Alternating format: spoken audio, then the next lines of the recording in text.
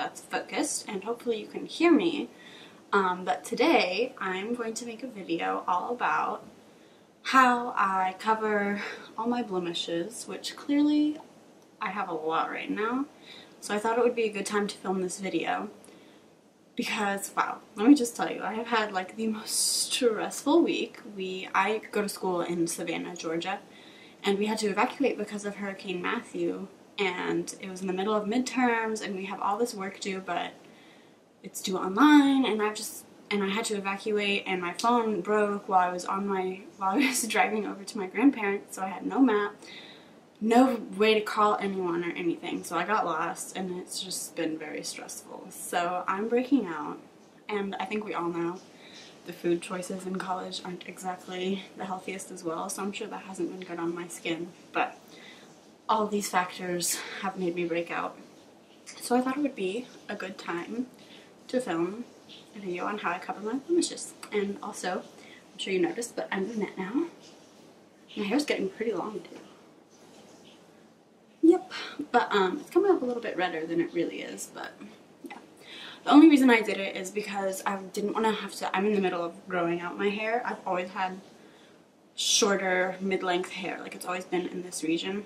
And yeah, I've been in the process of growing it out for like since like beginning-ish of my senior year of high school. So, but I didn't want to be bleaching it all the time while I was growing it out because it's really bad for your hair. And I want to grow long, healthy hair, not like dead, bleached hair. So that's why I dyed it. My hair is naturally brunette now. It used to be a little bit blonder when I was a little kid, but as I've gotten older, it's gotten darker. So naturally, I'm a brunette. Surprise. Okay, so here's my here's my face up close. Clearly, I am breaking out. So you couldn't see it when I was further away. There it is now. It's not a cute look, but we're gonna fix it. So first thing I like to do is take my Clinique gel, and a new little trick that I've been learning that's really helped me dry out my pimples is adding a drop of tea tree oil. This is just a like drugstore brand, but yeah, just add a drop of that into my lotion, and it makes a really nice tingly feeling, and it just helps dry out any existing blemishes.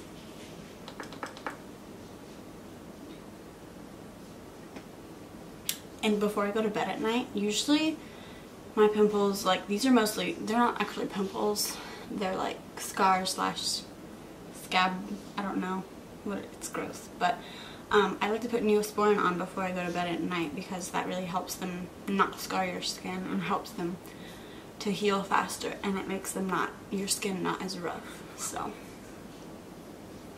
that's what I like to do to help improve the texture. My face turns red really easily, like once I put on my lotion. Okay, so that's that. Now, as far as liquid concealers go, my favorite is the Born This Way from Too Faced. I used to like the Naked Skin, but I actually like this one a lot better just because it smells like coconuts and it's got coconut water. And I like coconuts. It smells good. That's really the only difference I have found. But this product I swear by. I've been using it ever since I even got a pimple. It's been my favorite concealer of all time, pretty much ever, and it's the Boi-ing concealer from Benefit. This stuff is no joke. Like, I swear by it. I can cover any pimple, anytime. It's great. So I just use that to spot conceal. So, and to blend everything in, I just use my BeautyBlender. It's really dirty. Sorry about that. But, yeah. I've been trying not to wear foundation lately just because I'm breaking out and I'm trying to give my skin a break, but oh well. Plus I prefer a more natural look. I really don't ever wear foundation. I wear BB cream, but yeah. So I'm just going to go in under my eyes with this, around my nose, on my chin, around my mouth. I know these are hormonal breakouts or like stress breakouts, because if you look it up online, you can find the answers to anything online nowadays. I don't know if it's actually true, but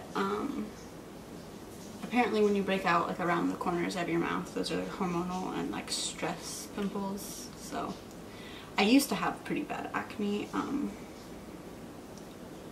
when I was like a freshman, sophomore, and I don't know if history is repeating itself because now I'm a freshman in college, but let's hope not, because I really wouldn't like that. I have had clear skin for quite a while, so I'd be sad if it came back.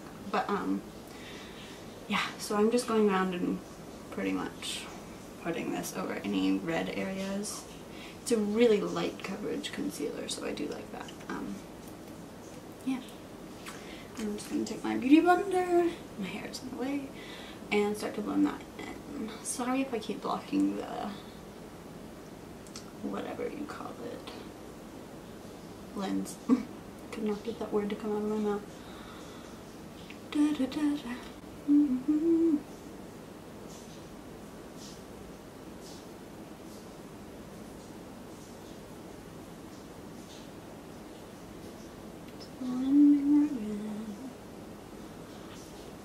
And anything that's left, I just cover my eyelids because those are pretty veiny, and it just makes a nice eyeshadow base. Okay, so that's enough of that. I'm going to take my Sigma something or other brush, doesn't really matter. Just a little flat concealer brush in my Boi-ing concealer. And I'm just going to go in and start spot concealing my face. So I just dip it in there, get quite a bit of product on it. Okay. And then, I don't know, hopefully you can see this. Just tap over any red areas. Do you see how they just like kind of disappear? It's pretty great. It's like they were never there. And I just kind of use this brush to blend the product in. This also matches my skin really well. When you're concealing your blemishes, you want to make sure that you get a concealer that is your skin tone, you know? Like, I wouldn't use a concealer that I use to brighten my under eyes to cover up pimples, because that would be whiter than the rest of my skin, and that would end up just drawing attention to that blemish. So you really want to make sure that it matches your skin tone. And I also really just like to use cream concealers just because they have a heavier coverage and they just look more natural, I found. Like throughout the day, they don't really oxidize or turn a weird color. So I also like those little, you know, stick Maybelline concealers. Those work really well for covering. That's what I used before Boi-ing when I was a broke little middle schooler. And I stole it from my mom. But yeah, that's what I used then. So I'm just going to continue spot concealing. And I actually learned when I was a freshman and sophomore in high school, and I was breaking out and having all of that really bad, inflamed, horrible acne, I just caked on foundation after foundation and just like, caked that stuff on. And then I started watching one of my favorite YouTube channels, Pixie Woo. You guys should check them out. I love them so much. But they did a makeup tutorial for acne, and she did something, and it was just like such an enlightening moment for me. She like did really light coverage all over the face, and then just went in and took a really heavy duty concealer product and went and just touched up the areas that needed to be touched up, which left the rest of the skin looking really natural and really pretty. And I was like, duh, why have I not been doing that this whole time? YouTube is a wonderful place, may I just say.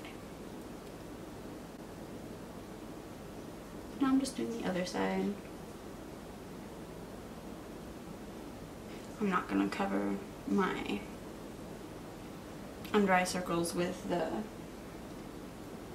whatever you call this, the Born This Way, because it's a really light coverage and it doesn't really work. So I'm actually going to use a heavier coverage one and do my Boi-ing concealer under the eyes as well, because I have not been getting no sleep and I have under eye circles for days. Luckily though, I really don't have too bad of an issue with blackheads or anything like that on my nose. That is something I have had I can't talk right now. That's something I haven't really ever had a problem with, so luckily, but I always had at least one pimple, and I thought that would go away when I got older, like I'm about to be 19, but no way. So I've just learned to get really good with my makeup. Yep, that's really all you can do. So I like to take my fingers to blend this in as well, just because the warmth of your fingers really helps blend the product into your skin. And yes, this is a little bit more time consuming than just plopping on a bunch of foundation, but it ends up just looking so much more natural, and I really like the effect that it gives, so I think it's worth it to wake up 10 minutes earlier than you normally would to have natural looking pretty skin. So this is what I've got so far. This one I'm having a hard time covering up just because he's really big and red and inflamed. So he's just gonna have to peek through.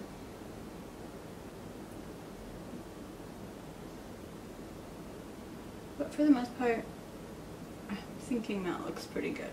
You can see from far away, no more redness. Looks pretty good. So now I'm just gonna go in with my finger, kind of rub them together just to warm them up a little bit. Take a little bit of cream, concealer, and pop it under my eyes, my under eye circles. This concealer is great because it's got a small bit of a peachy undertone, which really helps counteract that redness, or not redness, purpleness under my eyes. And be sure to take it into the inner corner because this is where we tend to get the most darkness, which a lot of people think it's right under here, but it's not. And don't rub. That's like the worst thing you can do to your eye. It'll give you wrinkles. Just don't do it. I also like to take a little bit in between my eyebrows just because I get a little bit of redness in there too. But let's see if you can tell a difference. Very nice. That's what I do to cover all the imperfections on my skin. And last but not least, I'm just going to take a translucent powder. Hopefully this is staying in focus. I'm just using the Neutrogena Shine Control and a little Real Technique brush. I'm going to set under my eyes.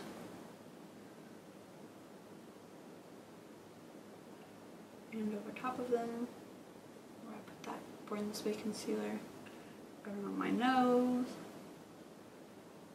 If I'm not breaking out, I usually just set my T-zone, but since I used a cream concealer, I need to set that so I don't rub it off throughout the day, so I'm just going to go ahead and do that. And like I said, with that bigger blemish, something you can do is set it with powder and then go over it again, kind of like a layering process. And that'll really get some good coverage on those bigger pimples, but I think it looks pretty good. I'm looking in my viewfinder, I don't really see it, so I think it'll be fine. Okay, so my whole face is set with powder, and then I just go on to do the rest of my makeup routine. So if you want to look closely, you can still kind of see a little bit of imperfections, but it's quite an improvement to what it was before. So that's how I cover my pimples and my under eyes. I hope you guys found this tutorial helpful, and I just really thought it would be a good time to do it because not all of us are perfect. I know I go on YouTube all the time, and it's so sad because I see all these people with such pretty skin and they're just so perfect all the time, and that's just unrealistic because we have flaws. I have plenty of flaws. My skin is not perfect, although it may look like it on Instagram, but what can you do? So I just thought it would be a good idea to make this video just so I can relate to you guys and so you know that I'm not perfect. Nobody is. So I hope you guys have a good week, life, whatever. And thanks for watching this video. I hope you guys found it helpful. If you did, go ahead and give it a thumbs up and subscribe to my channel. Thanks.